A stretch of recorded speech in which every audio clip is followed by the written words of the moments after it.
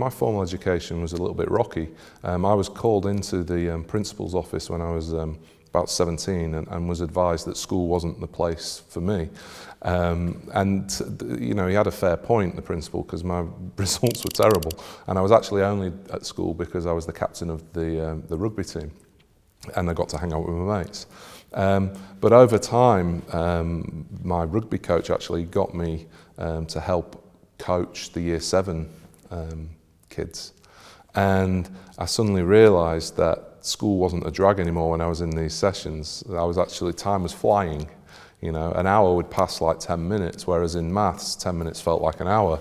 And that period of time was a real wake-up call for me. So I went to my teacher, Mr. Thompson, and I said, hey, how do I get to do what you do? Because this is awesome. And he looked me straight in the eye and he said, well, for the first time, Dan, you got to work.